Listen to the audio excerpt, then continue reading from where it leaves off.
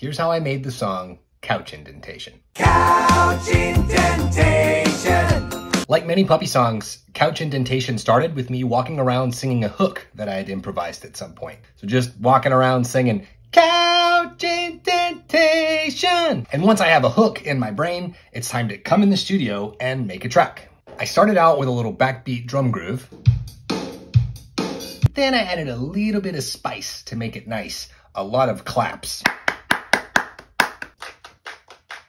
And bass. It's a tuba and a synthesizer. So then the whole rhythm section sounds like.